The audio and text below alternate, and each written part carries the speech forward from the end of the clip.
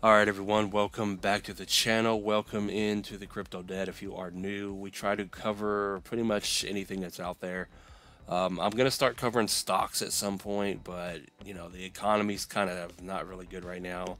And that's another point I want to make. The fact that you have the World Bank leaders calling for a mild recession next year, and they don't even like to utter that, so it's probably going to be worse than they want you to believe. So if they're saying mild, it's probably going to be pretty bad. So a lot of these things like QNT, just any crypto, anything you're invested in, it's not going to go up, in my opinion, for a while. I still hold on to the belief that BTC is probably going to bottom out in the springtime of next year, and then just kind of go sideways at about 10K or so until 2024. I really don't think we're going to have another bull run until the halving. We may have a fake bull run where we go up and then we just fall off the table completely.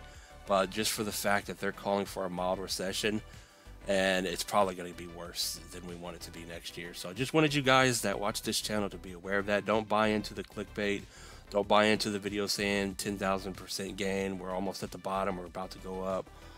Because you got to take the whole picture, the whole world, the economy, and the economies around the world, and the fact that the banking establishments around the world are calling for a recession. It's just, that's not good news at all. So here on this channel, we try to find the best possible prices to get in. So looking at QNT here, we're on the 786 support at 106. We're on the daily chart here. We're currently at 104, so we're below this, but you can see we're still holding this uptrend here.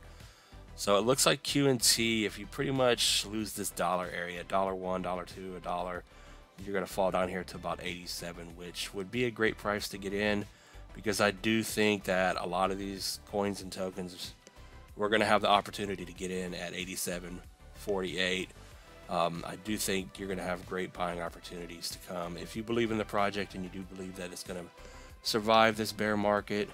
So with QNT here, if you just have patience, this thing will come down to about 87, so a 17% drop, and then we'll just take it from there. You can see the next support is down here at 48. So like I said, just have patience, dollar cost average in, just prepare yourself for that next bull run, whenever that may be. I'm pretty sure it's probably going to be at the Bitcoin halving next, or in 2024, that is. So like I said, the chart here, we're sitting on the support at the 786. We're sitting on this uptrend. We're below all the moving averages here. Doesn't look great. There's no strength on any of the indicators here. The RSI is not looking good. The MACD is not looking strong at all.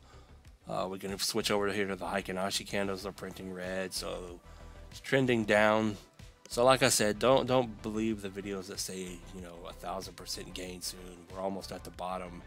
QNT is about to go up 10x or anything like that. I do not want you guys to be duped like that, because I've been there before, and we all learn together. So just want you guys to be aware that QNT is holding on to this support here. So once you lose this dollar area, 87's next, and it's a great buying opportunity. So I'll leave it at that. So hopefully you guys get something out of the video. If you like the content, like the video, and if you're new, subscribe to the channel, because we try to navigate this crypto journey together and get these things at cheaper prices before that next bull run, like I said. So yeah, with that said, I'll leave it at that. Not financial advice. Thanks for watching, everyone. Peace out.